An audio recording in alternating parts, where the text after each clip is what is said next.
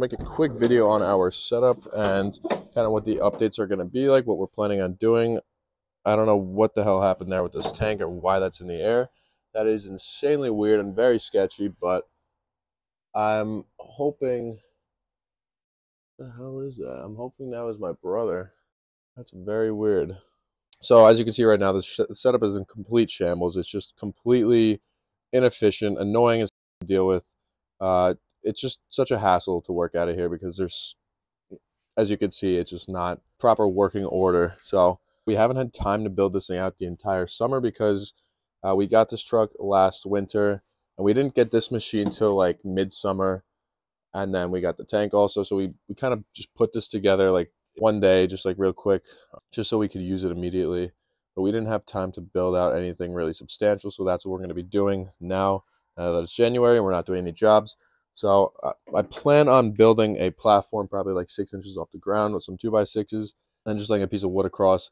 I'm obviously going to coat it with some chemical resistant coating, and then we'll go from there because I just need some more storage space under here so we can put our brushes and all and things like that. It's going to be much more efficient and just look, be a much better use of this space.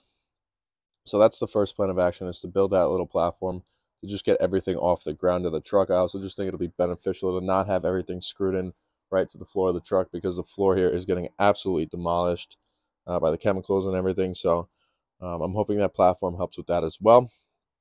This tank is like a 250 gallon tote. It is just so big and takes up so much room, and we don't even use it. Every time we go to a job, we maybe fill up like a quarter of it, and then the hose, usually the hose pressure is keeping it at that level the whole job. So we got a 65 gallon vertical tank that I'm going to be using instead of that. I'm taking that out. I'll sell that. If you want to buy it, let me know. And then I'm going to put that vertical tank somewhere behind here, and it's going to free up all that space, which is going to be amazing. And I'm very excited for that because this thing is just so obnoxiously big and I just can't deal with it anymore. But yeah, that's pretty much the initial my initial ideas. But I also got another tank, another vertical tank that I'm going to be using for the chemicals for this, to get rid of this because this is like a horizontal tank and that also takes up a lot of space. We have a lot of vertical real estate here, so that's what we want to use. And so that's what those vertical tanks are going to be used for. I also got a proportioner for this, so I'm going to be setting that up so that we can mix chemicals on the spot and not have to just, go with whatever we batch mix in there. That's going to be super helpful. I don't know exactly what the layout is going to be. I know this is definitely going to stay here for the most part. Maybe I can move this over a little bit more so that we can maybe slide this up to here. But I don't know if that's going to work with the handle. I have to see. If you have any suggestions, definitely let me know down in the comments. But I'm still trying to piece this all together. I got to take everything out, and I'll make a video when I do that. I'm going to take all this stuff out.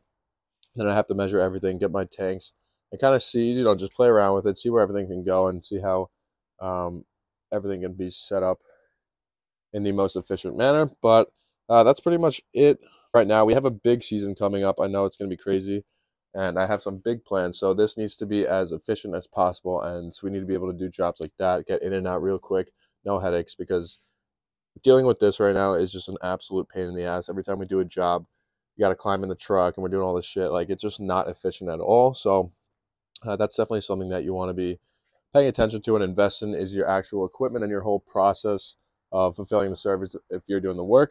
I want to make this as easy as possible so that when we get our next employee, it'll be super easy to just train him and show him exactly what to do for everything. So right now it's a little bit complicated because we have like a whole like rigged up setup here and it's just like completely shot, but it's going to look way nicer and I'm very excited. I'll be documenting the whole process. So if you're interested in seeing how we build this thing out, definitely subscribe, and I will see you in the next one.